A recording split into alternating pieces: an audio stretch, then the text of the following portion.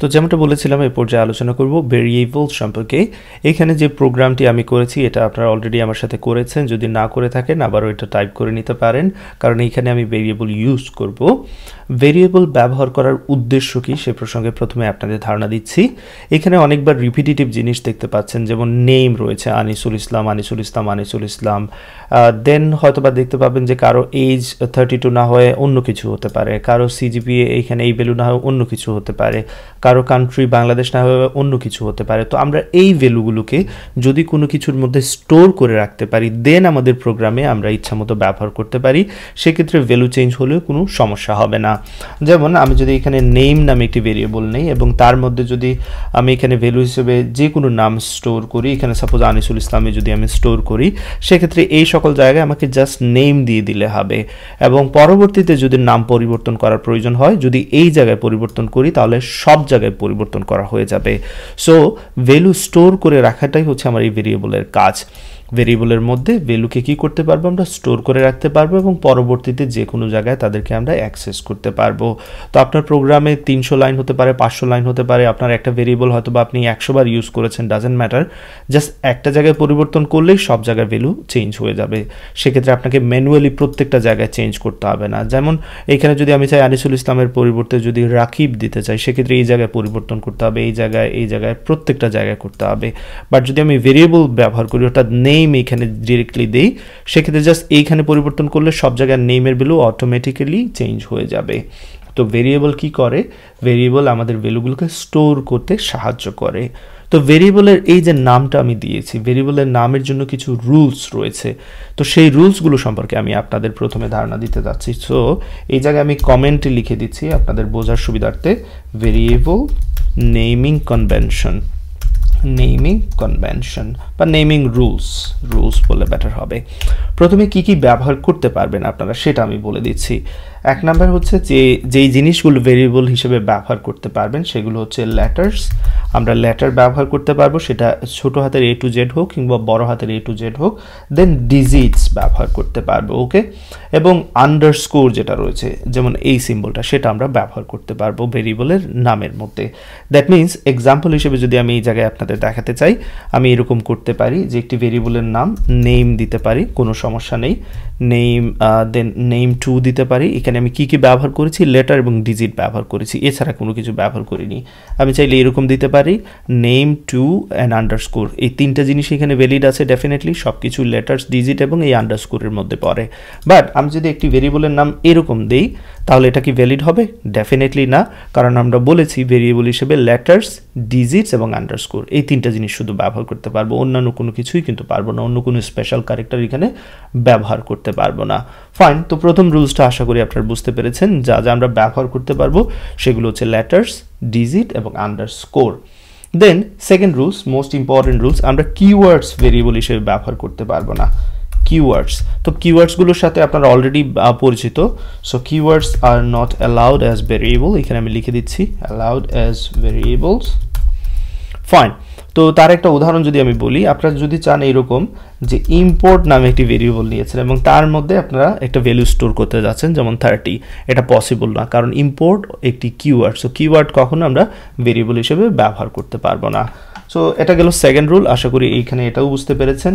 দেন এবার আসুন most important আরেকটা বিষয়, যে ভেরিয়েবলের মধ্যে স্পেস দেওয়া যাবে না, ওকে। So variable can not have space, can not have space. So একটা ভেরিয়েবলের মধ্যে স্পেস দেওয়া যাবে না। যেমন আপনি ফার্স্ট নেম নামে একটি ভেরিয়েবল লিখতে চাচ্ছেন, আমি এখানে দেখাচ্ছি আপনাদের, ফার্স্ট নেম নামে একটি ভেরিয়েবল দিয়ে সেখানের মধ্যে আপনার নামটাকে স্টোর করতে যাচ্ছেন। সো এটা কিন্তু ইনভ্যালিড, কারণ এখানের মধ্যে আপনি স্পেস দিয়েছেন। যদি স্পেস না দেন সেক্ষেত্রে কিন্তু পারফেক্টলি ঠিক আছে, এটা হচ্ছে valid variable.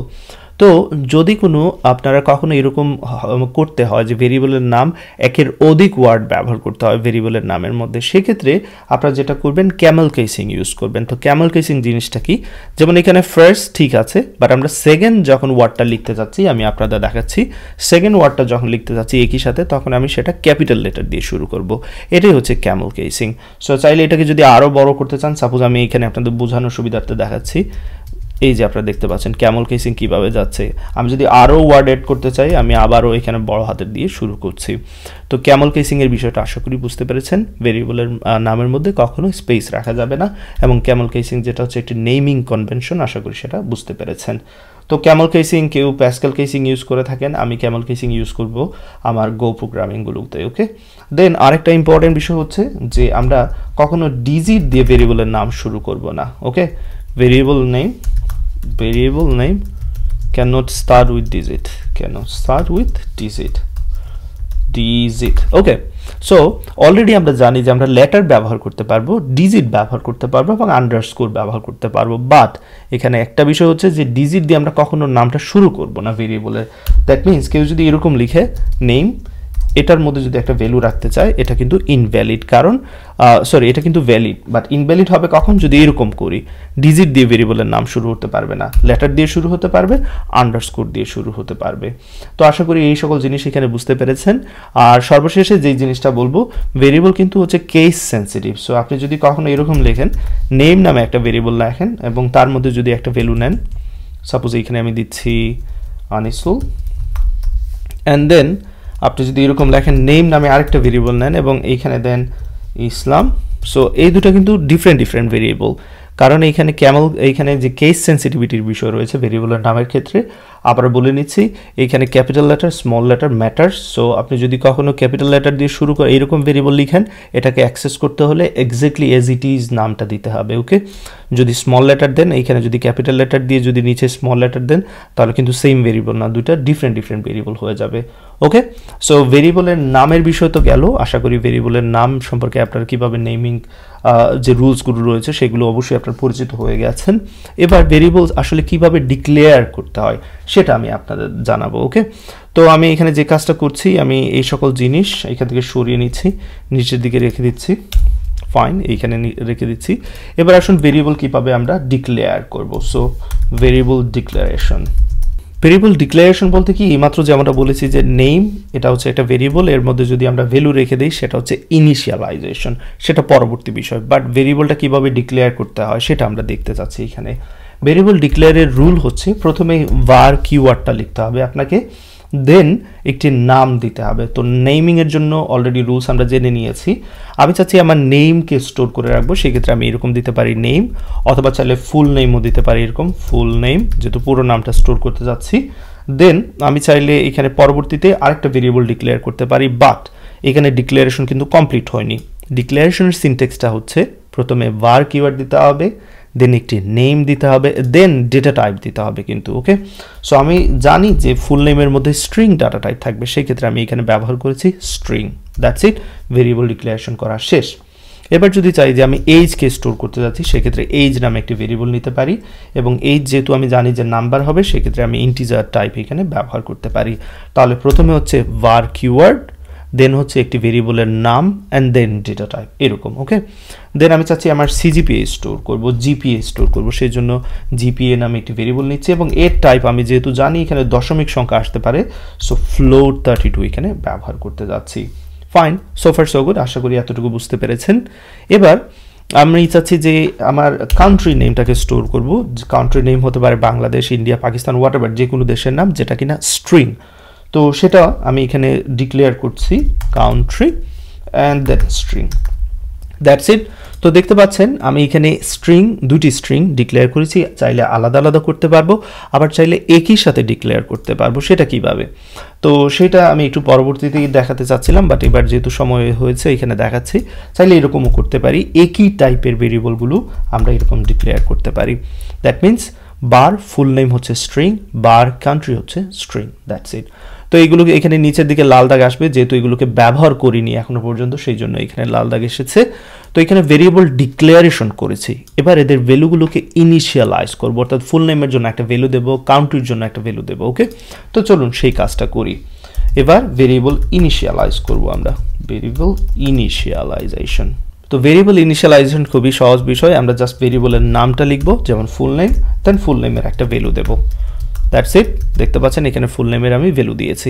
Then exactly as it is অন্যান্যগুলোর জন্য আমি কান্ট্রি যে ভেরিয়েবলটা নিয়েছি তার একটা ভ্যালু দিতে পারি এখানে, কাউন্ট্রি ভ্যালু যেহেতু স্ট্রিং ডাটা টাইপ সেক্ষেত্রে আমাকে এখানে স্ট্রিং দিতে হবে সো দেন পরবর্তী যে জিনিসটা সেটা হচ্ছে আমার এজ ভেরিয়েবল এজের জন্য একটা ভ্যালু দিতে হবে এজের ডাটা টাইপ আমি বলেছি ইন্টিজার সো এখানে যদি আমি এরকম দিই সাপোজ 21 এটা কিন্তু আসলে ভ্যালিড হচ্ছে না এখানে আপনারা এরর দেখতে পাচ্ছেন কিন্তু অলরেডি চলে এসেছে যে এখানে ক্যান নট ইউজ 21 যেটা স্ট্রিং আমরা দিতে পারবো না আমাদের দিতে হবে ইন্টিজার হিসেবে কারণ আমরা ডিক্লেয়ার করেছি উপরে ইন্টিজার হিসেবে সো আমি এখানে ইন্টিজার দিচ্ছি দ্যাটস ইট এবার কিন্তু এখানে এরর দেখতে পাচ্ছেন না দেন জিপিএ এর ভ্যালু হিসেবে আমি এখানে 3.92 দিচ্ছি ফাইন এবার এই তো ভেরিয়েবল আমাদের ইনিশিয়ালাইজ করা হয়ে গেল এখন ভেরিয়েবলগুলোকে আমরা এবার কিভাবে এখানে ব্যবহার করব আমাদের প্রোগ্রামে এটা খুবই সহজ ব্যবহার করা এই যে যেই জায়গায় নাম আমি ইউজ করছি সেই নামের জায়গাটা সরিয়ে নিচ্ছি লক্ষ্য রাখবেন এন্ড দেন এখানে যে কাজটা করব ফুল নেমটাকে এই প্রথম দিকে আমি নিয়ে আসছি ফুল নেম কমা দিচ্ছি এতে করে কি হবে ফুল নেম যেটা রয়েছে তার ভ্যালুটা এখানে প্রিন্ট হবে ডবল কোটেশনের মধ্যে and then is a student print হবে তো আমরা চাইলে এগুলোকে মাঝখানে পিছনের দিকে সামনের দিকে যেখানে ইচ্ছা সেখানে আমরা রাখতে পারি ভেরিয়েবলগুলোকে ওকে পরবর্তীতে এই জায়গায় আমি চাচ্ছি যেহেতু আমার নাম প্রিন্ট হবে সো আমি এইখান থেকে যে কাজটা করব আমি এইখান থেকে এই আনিসুল ইসলামটাকে সরিয়ে জাস্ট ভেরিয়েবলটাকে প্রিন্ট করছি এই জায়গায় ফুল নেম দেন কমা দিতে হবে মাস্ট তাহলে কি হবে প্রিন্ট এলএন এর মধ্যে ঢোকার পরই প্রথমে এই ফুল নেমটা এই জায়গায় প্রিন্ট হবে দেন ইজ 32 ইয়ার্স ওল্ড প্রিন্ট হবে বাট এইজটা তো আমরা রেখে দিয়েছি এই যে এইজ ভেরিয়েবলের মধ্যে তাহলে এখানে 32 এর পরিবর্তে আমি চাচ্ছি এইজ থেকে ভ্যালুটা প্রিন্ট করুক সেক্ষেত্রে কি করতে হবে ডবল কোটেশন দিতে হবে এইখানে আবারও ডবল কোটেশন দিতে হবে লক্ষ্য রাখবেন এন্ড দেন এইখানের মধ্যে কমা দিয়ে এইজের পরে তাহলে কি হচ্ছে এখানে আপনারা লক্ষ্য রাখবেন ডবল কোটেশন কেন দিতে হবে যেহেতু ইজ এই লেখাটা আমরা প্রিন্ট করতে যাচ্ছি তাহলে ফুল নেম প্রথমে এই দিক থেকে ফুল নেম প্রিন্ট করবে দেন ইজ প্রিন্ট করবে এই দিক থেকে আমরা বলে দিচ্ছি এইজের ভ্যালুটা এখানে প্রিন্ট করবে তো প্রত্যেকটা স্ট্রিং কিন্তু ডবল কোটেশনের মধ্যে মাস্ট থাকতে হবে এই যে স্ট্রিং ডবল কোটেশনের মধ্যে এই যে স্ট্রিং ডবল কোটেশনের মধ্যে বাট যেহেতু ভেরিয়েবলের ভ্যালু প্রিন্ট করছি আমাদের কমা দিতে হবে যেই দিকে প্রয়োজন সেই দিকে অবশ্যই কমা দিতে হবে এই দিকে এই যে স্ট্রিং এর সাথে এই স্ট্রিং এর কানেকশনের জন্য আমরা মাঝখানে কি করেছি ভেরিয়েবলটাকে প্রিন্ট করেছি উভয় দিকে মাস্ট কমা দিতে হবে আদারওয়াইজ কিন্তু এখানে এরর দেখাবে পরবর্তীতে এক্স্যাক্টলি সেম কাজ এখান থেকে এটা সরিয়ে নিতে চাই প্রথমে আমি ফুল নেমটা প্রিন্ট করব হ্যাজ গট দেন এই জায়গায় আমি চাচ্ছি কি আমার যে জিপিএটার ভ্যালু সেটা প্রিন্ট করব ভেরিয়েবলের ভ্যালু সো এখানে আমি যে কাজটা করছি ডবল কোটেশন দিচ্ছি এইদিকে এইখানেও ডবল কোটেশন দিচ্ছি তাহলে দুইটি স্ট্রিং দুই দিকে রয়েছে মাঝখানে আমি চাচ্ছি কি আমার এই যে জিপিএটা প্রিন্ট করতে সেক্ষেত্রে এখানে জিপিএ দেব বাট একদিকে কমা দিলে এটার সাথে কানেকশন তো হচ্ছে না এখানে এরর দেখাচ্ছে সেক্ষেত্রে এখানে আরেকটা কমা দিতে হবে দ্যাটস ইট ফাইনালি আবারও এখানে আমি ভ্যালু প্রিন্ট করতে যাচ্ছি so full name and then is originally from Bangladesh এখানে বাংলাদেশ সরিয়ে এইবার এই জায়গায় আমি কি করব আমার কাউন্ট্রির যে ভ্যালুটা আছে সেটা প্রিন্ট করব that's it so far so good তো এখানে এই যে প্রিন্টিং এর বিষয়টা দেখতে পাচ্ছেন হয়তোবা এই মুহূর্তে একটু ঝামেলাযুক্ত মনে হচ্ছে বাট প্র্যাকটিস করুন এবং পরবর্তীতে কিভাবে ফরম্যাট করতে হয় আউটপুটকে সেটা দেখাবো তখন খুব ইজিলি এই জিনিসগুলো আপনারা করতে পারবেন তো এই মুহূর্তে কি শিখলেন আপনারা ভেরিয়েবলের নামের যে রুলসগুলো সেগুলো শিখলেন ভেরিয়েবল কিভাবে ডিক্লেয়ার করতে হয় সেটা শিখলেন ভেরিয়েবলের ভ্যালু কিভাবে ইনিশিয়ালাইজ করতে হয় সেটা শিখলেন এন্ড ফাইনালি কিভাবে ভেরিয়েবলের ভ্যালু প্রিন্ট করতে হয় সেটাও আপনারা এখান থেকে শিখতে পারলেন তো চলুন এবার এই প্রোগ্রামটাকে রান করি দেখি আমাদের আউটপুট ঠিকঠাক মতো আছে কিনা সো গো রান মেইন গো দিচ্ছি এবং দেখতে পাচ্ছেন আনিসুল ইসলাম is a student Anisul Islam is 32 years old and then Anisul Islam has got 3.92/5 in SSC দেখাচ্ছে তো চাইলে এখানে আমি একটু স্পেস কম দিতে পারতাম যাই হোক এখানে যে আউটপুটটা দেখাচ্ছে সেই রকমই থাকুক এন্ড দেন এখানে যা যা দেখতে পাচ্ছেন যেমনটা চেয়েছিলাম ঠিক তেমনটাই এখানে দেখাচ্ছে আমরা চাইলে সবার শেষেরটাতে প্রিন্ট এলএনও দিতে পারতাম যেটা অলরেডি আপনারা শিখে নিয়েছেন সো প্রিন্ট এলএন এবার যদি রান করি দেখতে পাচ্ছেন পারফেক্টলি আউটপুট দেখাচ্ছে ওকে রাইট তো সবার শেষে যে জিনিসটা আমি এখানে অবশ্যই বলতে চাই যে ভেরিয়েবল প্র্যাকটিসের বিষয় খুবই ইম্পর্টেন্ট বিষয় আপনারা কয়েকবার ভিডিওটি দেখার প্রয়োজন হলে ভালো করে দেখে নিন এবং ভেরিয়েবলের নামগুলোর রুলস ভালো করে জেনে নিন